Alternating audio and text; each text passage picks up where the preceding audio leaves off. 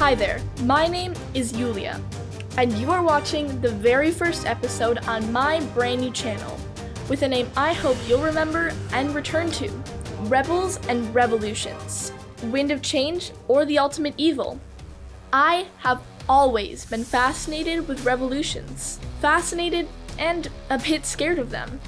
As I read more about different rebellions and uprisings throughout history, I realize that most of them are accompanied by bloodshed and social catastrophe. But here's the thing, some rebellions open the door to a much better future, since they overthrew old and oppressive or outdated regimes. Think American Revolution, or the peaceful German Revolution of 1989, which brought down the Berlin Wall and allowed for the unification of Germany. Other revolutions, however, were the catalyst for a pure evil downward spiral, with thousands, hundreds of thousands, and sometimes millions of lives lost. While the very problem that ignited those revolutions remains unsolved. The revolution simply transferred power and control from one group to another. The Bolshevik Revolution in 1917 in Russia, as well as the French Revolution, are examples of these nightmarish scenarios. And despite the brutality of the French Revolution, the cuts to society that it had inflicted were less painful than those of the Russian Revolution. The French eventually healed their wounds, while Russia still suffers from its past revolutionary darkness. I also realized that most of these rebellions, whether good or evil, resulted from the extreme polarization of society, with one group unjustly prospering at the expense of another. It is always about power and money. Of course, you might think that my simplification of good and evil is a bit naive. In 1917, many of the Bolsheviks truly believed that they were channeling the ultimate good. Just have to kill a few million class enemies, and then paradise will be just around the corner. But not all of these class enemies appreciated their revolutionary vision, and considered these agents of a brighter future as rather evil. See, here's why I started this channel. I want to understand when I should jump on the barricades supporting whichever revolution comes next, and when I should storm these same barricades in opposition to the forces of chaos. On this channel, I will take one rebellion at a time and research it as deeply as I can, and then I'll share my findings with you. To be clear, I am not trying to pretend that I can teach anybody. I'm 13, what do I know? But I am learning, and I hope that what I find would interest some of my viewers. I trust that you will join me on this journey and that you will comment and add your valuable insights in my exploration of this incredibly fascinating topic of rebels and revolutions. Let us begin. For our first episode, I chose one of my favorite topics, the Satsuma Rebellion, where a few thousand vastly outnumbered samurai, knowing perfectly well that they could never prevail, still took a suicidal stand against a much superior imperial army. Why would someone sign up for a mission that would lead to certain death? Stay with us to find out. First, let's start with when, where, who, and why. When? 1877. Where? Satsuma, Japan. Who? Samurai or Shizoku, the old warrior class led by Saigō Takamori against the government of Emperor Meiji. Why? Satsuma Rebellion was the uprising of the samurai class against the government, which made samurai obsolete by switching to a conscript army. The rebellion business is very dramatic and tends to be over-romanticized. The Satsuma Rebellion is no exception. It is known throughout the world as the last desperate battle of the honorable warriors, who looked with disdain on modern firearms, artillery, and other weapons of mass destruction, because they require minimal training for those who pull the trigger. Those brave boys honor the generation-long samurai tradition, or Bushido code, of honorable fighting, mastery of sword, and all sorts of martial arts. To me, it does not get any more romantic than that. A bunch of rebellious guys who sacrificed their lives for their Japanese motherland countless of times are no longer needed. They are simply discarded like an old flip phone, swapped for a shiny new iPhone, or in this case, shiny new howitzers machine guns. Predictably, they rebelled against this evil and heartless government that betrayed them. They engaged in a hopeless battle to seek an honorable death. Such a path is preferred by a true samurai, rather than settling for a boring and demeaning life as a commoner. That is how I understood this rebellion before I had the chance to investigate it.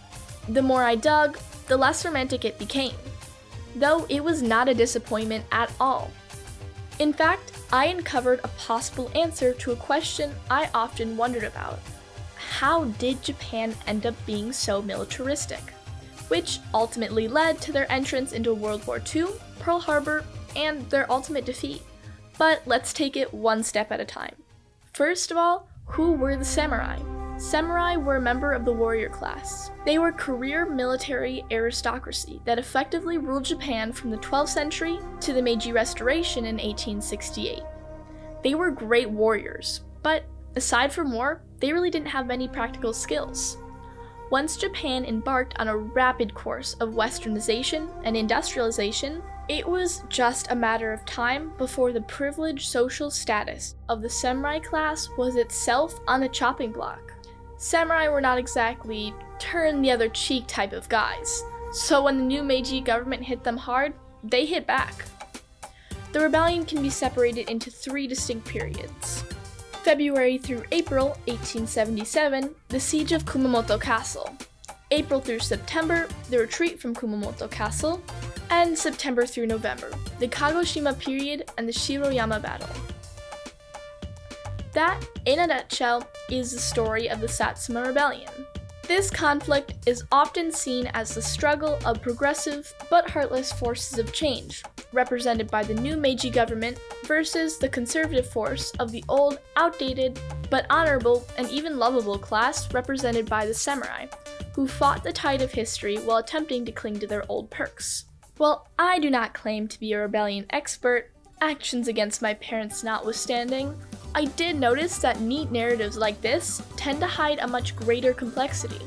The first and possibly most obvious thing that does not fit is the fact that the leader of the Satsuma Rebellion, Field Marshal Saigō Takamori, the samurai on steroids, was the greatest hero of the Meiji Restoration. The Restoration ended the feudalistic military dictatorship of the Tokugawa shoguns, which were the main benefactors of the samurai class. So why would the prominent samurai leader be fighting for the new imperial regime, which was sure to bring the very reforms that would spell the end of the samurai existence as a class? Truth be told, samurai were dying way before the restoration of Emperor Meiji. The worst thing for a warrior class is the absence of war. And during the last 200 years or so of the Tokugawa period, relative peace prevailed. Samurai became bureaucrats in local administration, teachers in military school, Zen followers, and origami instructors. Their value to society kept going lower and lower, and so did their stipend, the main source of their financial stability. Thus, samurai were eager to help overturn the old regime, with Saigō Takamori getting a key position in the Meiji government as a reward for his role in the restoration. So here's a cute situation. The very leader of the Satsuma Rebellion was one of the most important contributors in making the Meiji Restoration possible to begin with. Did he not know that he was signing a death sentence for his own class? I am sure he did. Then why did he simply pack up and leave the government to start acting like Neo in the Matrix?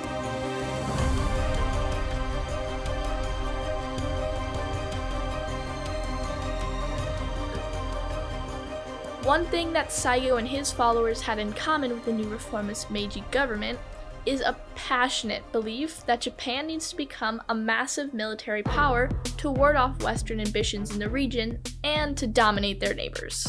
Saigō was a Zen Buddhist during major holidays and on weekends only, and an ultra-aggressive militarist during business hours. He wanted to attack Korea. In fact, he thought that this would reunite the old samurai warriors and the new conscript army into the ultimate fighting machine. He was deathly afraid that the military class would split into the new and the old, which would then fight and undermine each other, thus weakening the country's military might. That the old samurai simply could not allow, and he personally did a lot to convert samurai warriors into the new modern army fighters. Saigō even offered to go to Korea as a government representative and insult Korean officials in such a nasty way that they will have to kill him just to save their honor, thus giving Japan a reason to go pound their Korean neighbors. And when the emperor told him, no thanks, Saigō went back to his hometown and started the rebellion. At least that is yet another commonly accepted notion about the Satsuma rebellion. Just imagine, you have a leading position in the government. You are very high-minded and patriotic. In your current position, you can influence the course of the turbulent reforms. You may not like everything that your government is doing, but you are smart enough to understand that starting the rebellion is the last option. In fact, by starting a bit of a revolution, you are guaranteeing yourself and your supporters comfortable spots in the local Satsuma cemetery, without any chance of influencing the outcome of history. So why did Saigō Takamori resign, move to his hometown, and withdraw from his public life? And no, he did not start the rebellion in protest. But Saigō did encourage his supporters, mostly Sumarai or Shizoku, to gather around him while posting inflammatory rhetoric all over samurai Twitter and honing their martial arts skills. He must have known that this mini army of unhappy artists, formerly known as samurai, would not remain passive for long. Saigō fans up to this day insist that he did not want to fight and that he did not begin the rebellion. As proof, they often repeat the story of Kumamoto Castle. According to this story, Saigō wished to travel to see the emperor to outline his grievances. His entourage had to pass through the Kumamoto Castle, which was guarded by the newly minted imperial army, commanded by an old samurai pal of Saigō's, General Yamagato Aritomo. Saigō sent a very nice letter asking for a free passage. Several young and partially educated hotheads in his inner circle created another letter, which they sent to the commander of the castle's defenders. Using insulting and borderline inappropriate language, they demanded an unconditional surrender of the castle, or else. The castle's defenders received the rude letter first, and thinking it came from Takamori, accepted the challenge. This started a confrontation between the imperial army and the rebels. At the onset of the conflict, Saigō had almost 15,000 soldiers at his disposal, a formidable force organized into 7 regiments, versus a 30,000 strong imperial army. While I have no reason to believe that this story is fake, I suspect that Saigō knew that sooner or later, the conflict would erupt. In fact, his men, though outnumbered 2 to 1, were extremely well trained in tactical warfare, employing a very creative use of fire diversion tactics in lieu of artillery use. Which brings me to yet another inconsistency and a commonly accepted image of this rebellion, as the fight of the ultra-brave samurai who rejected the use of firearms as unworthy and dishonorable, since anyone can quickly learn how to pull a trigger. Samurai were simply better than that, dedicating their whole lives to perfecting their swordsmanship. In fact, several Japanese historians that I came across admitted that at the start of the rebellion, the Saigō boys were better equipped than the soldiers in the imperial army, with a more widespread use of breech-loading sniper rifles in addition to muzzle-loading ones. How did that happen? In fact, one of the first moves by the rebels was to attack the armory in Satsuma, Kagoshima Prefecture, as well as to confiscate an imperial ship transporting ammunition for the army. Thus, samurai were no strangers to pulling a trigger when it suited them. True, at the final battle of Shiroyama, the samurai army did not use any artillery or firearms. Why? After their unsuccessful attempt to take Kumamoto Castle by siege, the rebels were forced to retreat after the imperial army sent reinforcements to lift the blockade. In fact, Saigō and his men were in such a hurry that they lost their supply lines and soon ran out of ammunition completely. By the time the game of cat and mouse between rebels and imperial army was over, on the eve of the last battle, samurai simply had to revert to their ultimate weapon, the katana sword and the bow and arrow. But they did not do that out of romantic notion of battlefield honor. The last battle was glorious indeed, and sad, and desperate, and a bit pointless. The samurai were outnumbered 60 to 1. Yet they fought and died or committed ritual suicide, seppuku, as a respected alternative to dishonor or defeat. And yet, all my research did not answer one seemingly simple question. Why did the samurai have to die? What was Saigō trying to achieve, since he most likely knew that the rebellion was doomed from the very start? Well, I still do not have a solid answer. I came across a remarkable series of articles published in Russia by a historian of Japanese descent, Takuan Soho.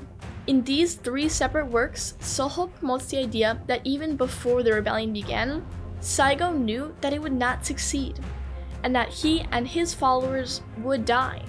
Yet, that is exactly what he wanted to happen.